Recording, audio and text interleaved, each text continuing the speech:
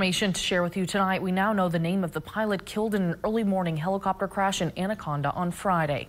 28-year-old Justin Price was piloting the helicopter when it crashed near Anaconda Smokestack State Park.